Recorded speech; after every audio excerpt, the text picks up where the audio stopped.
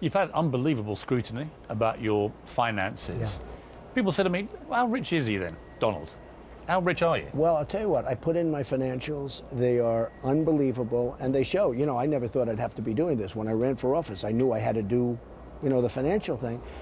And if you look at the financials, it's way over $10 billion, $10 billion, which is a damn good job. That's all your assets put together, Yeah, is it? everything, if you add it up. What's the biggest check you could personally write, do you think? Oh, I don't know. I'd have to sell things. I mean, I can write a big check, but I'd sell things. If I wanted to finance a campaign, I could do it very easily, and I am financing. You know, I've self-financed the whole thing up until this point. Your old sparring partner, Lord Sugar, yeah, he thinks he can write a bigger check than you.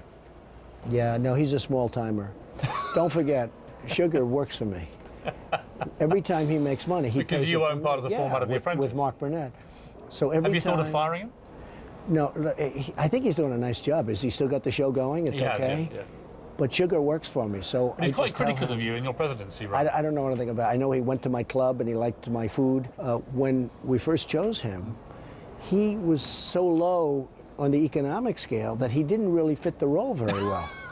You know, I actually think he probably made more money doing The Apprentice than he has. Did you consider giving him a loan so that he could qualify? No, I don't want to do that. But I will tell you, I think, you know, he was a very low-level person. If he's watching this, he normally is watching the show, what would you say to him? I wouldn't say. I just wish him luck. Tony Blair made a mistake. I mean, when he came in, you know, you can't just go in haphazardly.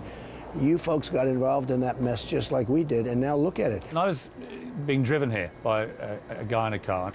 And he said, you know what I like Donald Trump? Donald doesn't speak like a politician. He just gives it to us straight.